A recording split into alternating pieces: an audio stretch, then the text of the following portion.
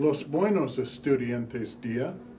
Mi nombre es Señor Milton Thompson y soy superintendente del Distrito Escolar de la Comunidad de Pulaski. Quería hablar con usted acerca de aprender cosas que son difíciles. Let me translate. Hello, good day, students. My name is Milton Thompson. I'm the superintendent of the Pulaski Community School District. I want to talk with you about the difficulty of learning new things. And I started this talk in Spanish because I've committed myself to learning Spanish.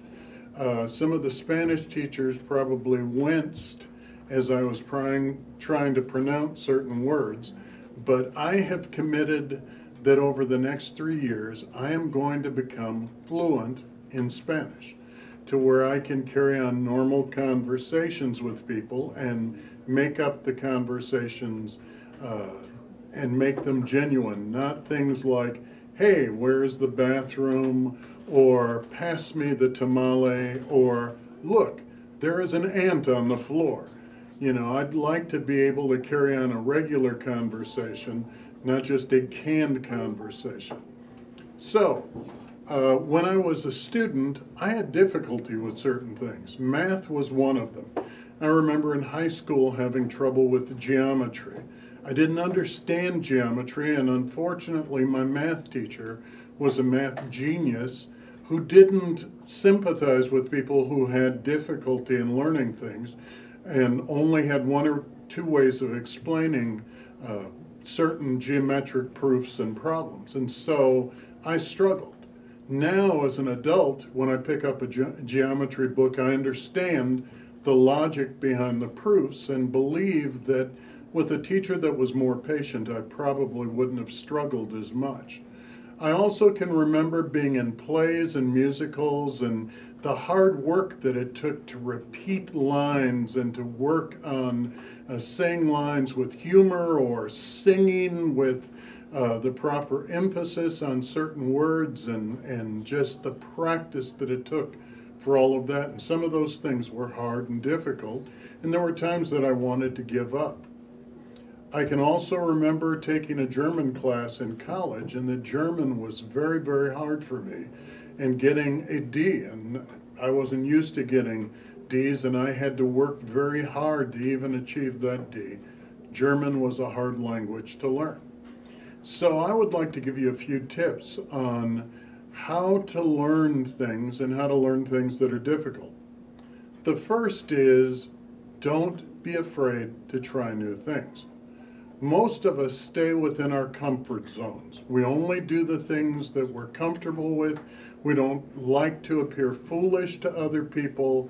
We always like to pretend that we're good at things and like we're experts. And that's not true, and especially when you're learning something new. So you've got to resolve in your mind you're not going to be afraid to learn new things. Second of all, be willing to push past the tendency that all of us have that when something becomes difficult, we just want to give up. If you're going to learn something new, and if you're going to be good at learning something new, you're going to have to resolve in your own mind that you are not going to give up, especially when it gets tough. Someone said, when the going gets tough, the tough get going. Third thing, set a goal. I have set a goal that I am going to become fluent in Spanish over a 3-year period. I've purchased an online subscription to Rosetta Stone. The subscription is for 3 years, and by the end of 3 years, I will be able to carry on a conversation with any native Spanish speaker without them laughing at me. I also, after mastering Spanish for 3 years, I intend to move on to German for 3 years, and then when I retire, I intend to set a goal of playing the piano and being able to play any music that is of interest to me and any music that I like. I have moved from one set of goals to the other throughout my life, and I intend to keep doing that. So you set a goal, and then you commit yourself to that goal, and you don't give up. Finally, you have to decide that learning is fun. See, for some people, learning isn't fun. They've set themselves up with a negative attitude, and they believe that they're not smart enough to learn something new, or they're not talented enough to learn something new. As I've grown older and become more confident in things, I've come to the conclusion that I have the talents and the intelligence to do a lot of things that I have hidden talents that I haven't even discovered yet. So instead of having a fear of learning, I've decided to have the attitude that learning's fun. As I'm sitting here in the middle school library, I'm apt to pick up an atlas and learn about new countries and to always increase the amount of knowledge that I have, because I have decided that learning's fun. Even learning difficult things is fun. So again, as I'm learning Spanish, I'm sure that there's something that you're struggling to learn as well. I would tell you, don't be afraid, don't give up, and set a goal for yourself. And of course, remember that learning new things is fun.